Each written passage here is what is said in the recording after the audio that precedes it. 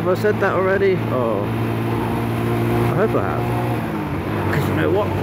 It's cold. It's really cold.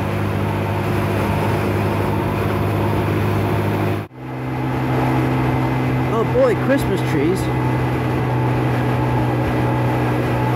Oh hey, yeah, that reminds me actually.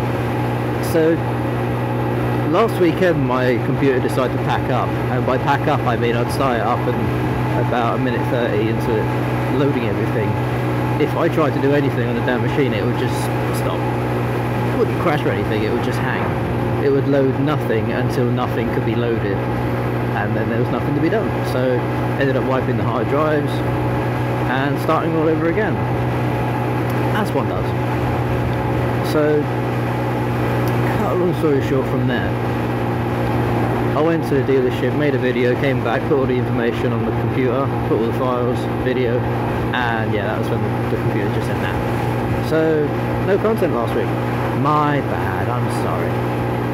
But around, I think the 15th or the 17th of November, the radio station we listened to at work, I'm not going to name any names, but you know who you are, you bastards, decided, hey, we're going to play Christmas songs. Like, really? We're not even in the month of Christmas. We've still got over a month. You know, for any, like, any build-up to Christmas as far as I'm concerned. If you want to start playing these fucking songs, okay, fine, so be it. And then they had two people call in. One was like, oh hey, let's get into the spirit of Christmas. The other one was basically saying, no, it's too early. And I cannot agree more with the person saying it's too early.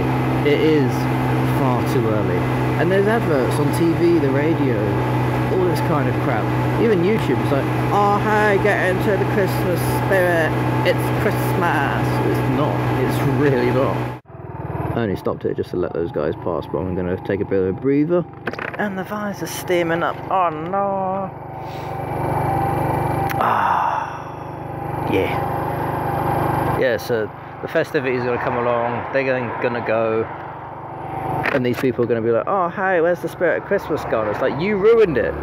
You bloody ruined it by starting a month too early.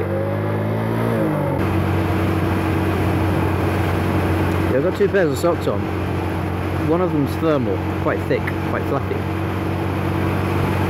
But one of my boots has a small hole in the bottom. I only noticed this the other day as well. So I get ready to go out for a ride, and the inside sole of my boot is just trash. So I take that crap out, put a new one in, switcheroo, and bang, the feel is just absolutely walled up there. The feel is good, man. It feels like a brand spanking new boot on the inside at least. But then I turned it over and there's a hole, a very tiny hole, but it's there. And I can feel a lot of cold air going up the bottom of my foot at the moment. It's not comfortable. It's oh, nice bit of scenery there. It is painful, not agonisingly painful. It's it tickles a little bit, and your toes start to complain a little bit when they sort of go a bit numb. Ooh. Yeah, man, I need to invest in some new gear. I was hoping like getting some really badass looking leather jacket, the proper, you know, the Kevlar jeans, all that sort of stuff. I'm going for the jeans, don't get me wrong, but the leather jacket, there's a couple of which I found, and I like the idea of like a bomber jacket with a fluffy bit around the neck, but oh my god, they're expensive. And I'm not talking like £203, you know, £300 expensive. You're talking 350, 400, 500. I've seen one that I absolutely adored and it was like £800. I thought, god damn, that jacket is worth more than the thing I'm riding at the moment. Ooh. I mean, it looks absolutely spanking. It's got all the bits and bobs in it you could possibly want or need, but oh, I'd hope that sort of thing comes with a free phone, you know. Without the proper gear, I'm just going to keep being cold. I like the cold, don't get me wrong.